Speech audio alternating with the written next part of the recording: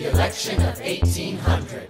Can we get back to politics? Please? Yo, every action has its equal opposite reaction. John Adams shat the bed. I love the guy, but he's in traction. Poor Alexander Hamilton, he is missing in action. So now I'm facing Aaron Burr with his own faction. He's very attractive in the North. New Yorkers like his chances. He's not very forthcoming on any particular stances. Ask him a question that glances off, he obfuscates, he dances. And they say I'm a Francophile, at least they know I know where France is. Thomas, that's the problem, see, they see Burr as a less extreme you.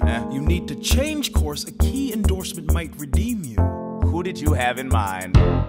Don't laugh. Who is it?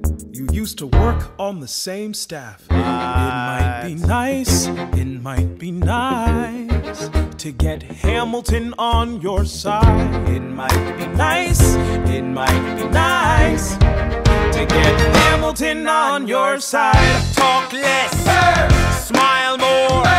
Don't let them know what you're against or what you're for. Shake hands with him, charm her. It's 1800, ladies, tell your husbands, vote for Burr. I don't like Adams. Well, he's gonna lose, that's just defeatist. And Jefferson? In love with France. Yeah, he's so elitist. I like that Aaron Burr. I can't believe we're here with him. He seems approachable. Like who could grab a beer with him? Dear Mr. Hamilton, your fellow Federalists would like to know how you'll be voting. It's quiet uptown. Dear Mr. Hamilton, John Adams doesn't stand a chance, so who are you promoting? It's quiet Jefferson uptown. or Burr? We know it's lose-lose. Jefferson or Burr?